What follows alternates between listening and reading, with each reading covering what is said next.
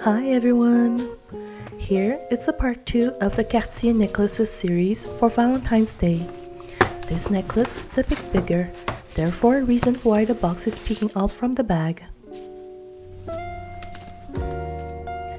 As usual, we have the Cartier signature gift wrapping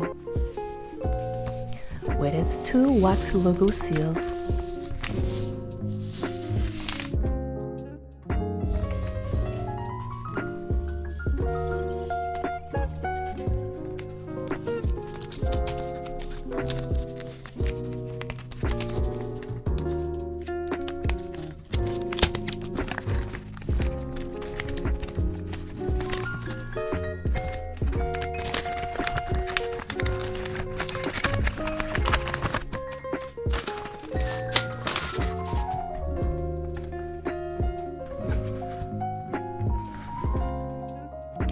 Looks like Cartier updated its website with some Valentine's Day gift ideas as well.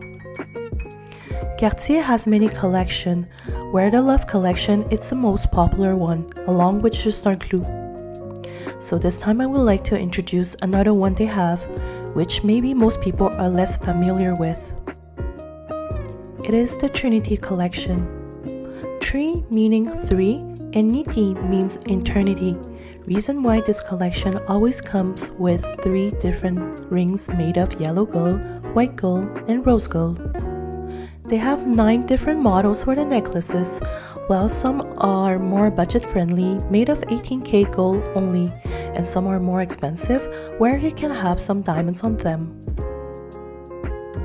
The one I've picked this time is this Trinity necklace.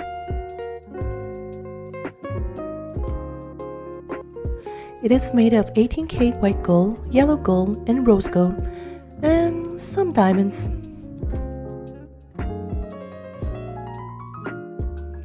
It is priced at 9,050 Canadian, about 10,400 with taxes.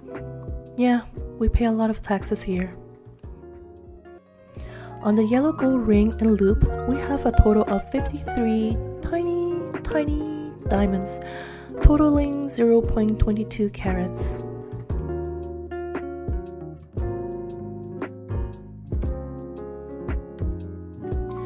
It has a lobster clasp, and this necklace is not resizable or engravable.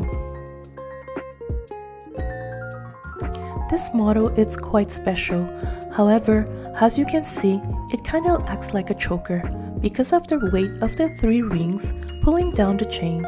So 99% of the time, it feels like the necklace is strangling you.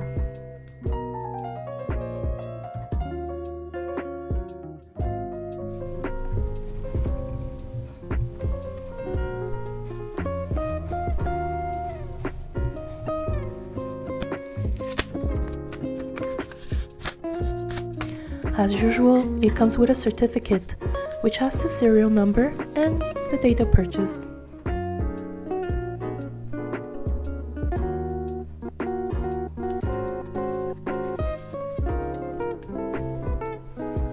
The weight is quite substantial from the 3 rings, and I don't feel very comfortable wearing it.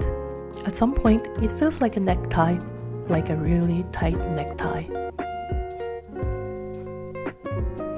Also, the diamonds, well, again, pointless.